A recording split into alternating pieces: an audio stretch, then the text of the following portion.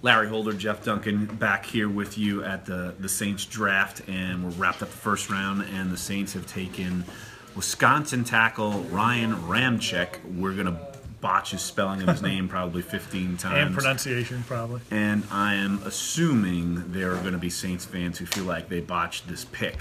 And it's something to where you saw a run of defensive players at the end of the first round, and it's clear that they went with their best player available on the board. And Jeff, if you look at the draft pundits and kind of the guys we trust in their rankings, you could see logic, but I can understand from the other side that this is not a position of immediate need, and I'm sure Saints fans are wondering what's going on here. Well, this was a guy Sean Payton said they had drafted in the first half of the first round. And so this was just strictly a best player available scenario for them. I think they clearly would have taken Takk McKinley if he were there, right? Because Sean Payton raved over him. And I think they would have taken Reuben Foster if he were there. But neither one of them were there. And so they went with the best player on their board. I think it's always hard to fault somebody for doing that because you're getting the best player you think at that spot. And look, they got another pick in 10 picks here in the second round. I think they're going to address pass rusher there. Yeah, I think even the Saints might even feel like if there's one that's there, they're going to be aggressive to go get him because they so badly need one because one didn't follow them. And you mentioned Sean Payton addressed Takk McKinley. He addressed Reuben Foster, and it's basically the 49ers assumed the Saints were probably going to go get Reuben Foster. That's why they traded ahead one spot and took him, and you got him at the end of round one. But Jeff, some of Payton's other comments, look, Marshon Lattimore was either number 3 or 4 highest graded guy they had on the board, so they were ecstatic that they got him. Yeah, I think you could make a case that Lattimore, if you had your druthers and you were a Saints personnel executive, he was probably the number 3 player you would want out of this draft behind Myles Garrett and Solomon Thomas. So to get that player at number 11 and then to come back and get a tackle who probably you think is going to be a starter for a number of years, hard to fault either one of those picks. I think the first half of this draft probably played out as well as it possibly could have for the Saints. And maybe you could say it kind of came back around on them at the bottom of the first round because a lot of the guys I think they probably were targeting were off the board. Yeah, like Taco Charlton came off the board, T.J. Watt. Right. A lot of those guys were really flying off the board, and I'm almost kind of hopping around here just as I'm thinking what Sean Payton was saying. I'm going to hop back to the Lattimore pick. He said, look, they highly thought of Malik Hooker at that point because a lot of people thought he'd be a top 10 pick. He fell. He mentioned specifically Jonathan Allen's name, that they really liked him, but he's not at a position of need. Cornerback was a huge need. Right. Among those 3 guys, you would go with the need guy. And it seemed like he was probably graded higher than those 2. Yeah, I think at 42, even though I think they clearly need a pass rusher, Sean Payton said there was no other pass rusher at number 32 that they had graded as a first-round pick. Most of those guys, he said, are second-rounders on their grades, so it makes sense to go for Ramczyk.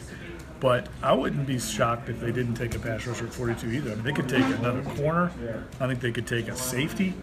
I think there's a lot of ways they could go and maybe try and get that pass rusher later on in the second round or in the third round. Well, do you think Ramczyk can rush the passer? Maybe they can do that. Well, they're going to need somebody to rush the passer. I mean, that's something they've got to address. But I'm glad they didn't reach. They stayed true to their board, and that's what you have to do on this day. What does this mean for Zach Strief? Well, clearly that's the eventual replacement for him. And whether that's this year or not, they're going to compete. I mean, he made no bones about it. They're going to get a chance to go at it in training camp. But I think I'll be surprised if Zach Strief doesn't start this year. It's very difficult to come in and start at that position in the NFL. I'd be stunned, and what Sean Payton even said, it sounded like Ramczyk wouldn't even be able to get onto the field until training camp. He had hip surgery, and I'm sure Saints fans are loving even hearing that too. First Lattimore with the hamstrings, now Ramczyk, a guy not in a position of need, isn't even going to be able to be ready, say OTAs, and they say training camp, but you never know. With as many medical issues that the Saints have had the last few years, I'm sure that's fans' worst nightmare to hear that both their first-round picks have medical grades. But both of them obviously were thoroughly vetted, I'm assuming, and they felt like that their grades were high enough that they were worth the risk reward. And Sean Payton didn't discount trading for a veteran or trading up within day 2 of the draft. Look, the veteran that everyone talked about going into this thing was Malcolm Butler. A lot of people, I know you and me, figured 32 might get that done. They didn't do it. They took a tackle, and I bet you fans are going to be wondering, we traded Brandon Cooks away, we got a first-round pick, and we took a tackle.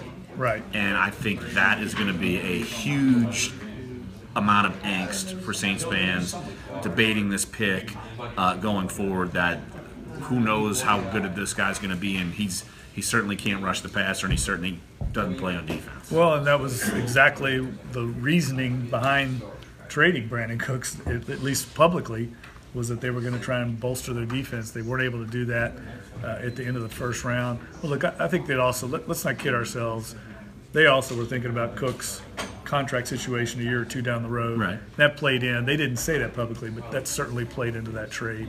And look, it didn't fall their way at the bottom of the first round. They took the best player. If they had their druthers, they would have gotten a defensive player there. There's no doubt. So we'll see what they do in day 2 tomorrow. They got second-round pick and 2 threes, so they have some flexibility. And I'm sure they'll be on the horn trying to get some deals done, maybe acquire more picks, maybe move up. But, yeah, I think pass rusher, cornerback, you name it, all the positions that we've still talked about, that'll still be on the board. Yeah, I think they could even take another offensive player somewhere. It sounds like everything's available for this team right now. Sean Payton said a couple of times today, they've got a bunch of needs, so right. He knows it as well as we do. Yep, well, we'll be following all that tomorrow. Check out all of our coverage of all things Saints at NOLA.com and in our predictions of the Times-Picayune. And after each pick, we'll be back on Facebook Live addressing the masses, whether it's hip, hip, hooray, or you want to give it a thumbs down, like I'm sure many are giving a Ram check. I'm not even panning the pick as bad, but Saints fans are. I've already seen the reaction on social media, and it's pretty harsh. It's like Peyton says after every Sunday game. It's either a crisis or a carnival. It seems like a lot of crisis. It was a party about 3 hours ago. Now it's a bit of a crisis. So for Jeff, for Larry, thanks for joining us.